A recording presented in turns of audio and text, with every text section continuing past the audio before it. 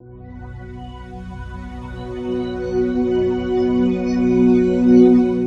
so Tara runs a team where her agents are can list and sell, and agents that are on my team after a year can do the same. But Tara says working well, having contests. Just had a contest to get 48 listings in 45 days, average 6 per agent.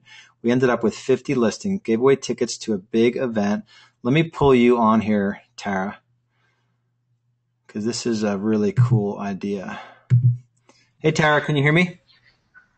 Yes. All right, so tell us about this. This sounds pretty cool. So this is kind of like 90 listings in 90 days, like the Keller Williams contest that are going around? Right. Yeah. I mean, we just, I don't really know why I did it, but I think, well, we had sold a lot of our listings over the summer, and so I wanted to kind of boost those numbers. And we really didn't do anything major out of the ordinary, but I think it just gave everyone a focus and, kind of kept a competitive spirit within the office, because we gave away tickets to this event for the whole team if we hit our goal, but then the person who had the most listings got an extra prize as well. So it kind of kept a competitive spirit.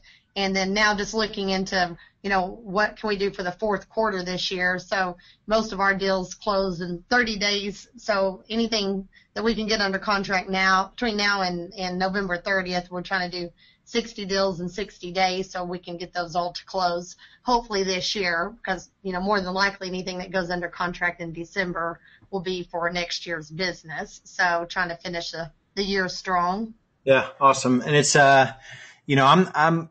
take a version of Lars from like 3-4 years ago. I was never really into the culture and the fun part of real estate, but the reason, people are on our team is because real estate's a lonely existence and it's a tough business. And the more fun you can make of it, and especially like this, have common, if you guys do well, the team does well, let's make fun of it. Let's have some fun around it. I think that's awesome. So, so you're 8 days into October. How many of the 60 do you have so far?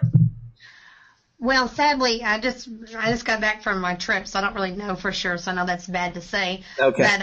But but we did put we've never had a big board in our office, so we put a big board up, and I missed our team meeting Monday because I was gone, and one of our new operations manager said thought it was funny because as they went around and asked the agents, they're like, well, I have 4 deals, I have 5 deals, this and that. And then our closing coordinator was like, well, I only have paperwork for like 3 of them. So yeah. They have, I think, some verbal sort of quote unquote accepted offers out there. But anyway, but they're excited about it, and they're working hard. And like I said, just kind of keeping us focused. And now we're going back through older listings, trying to get price reductions.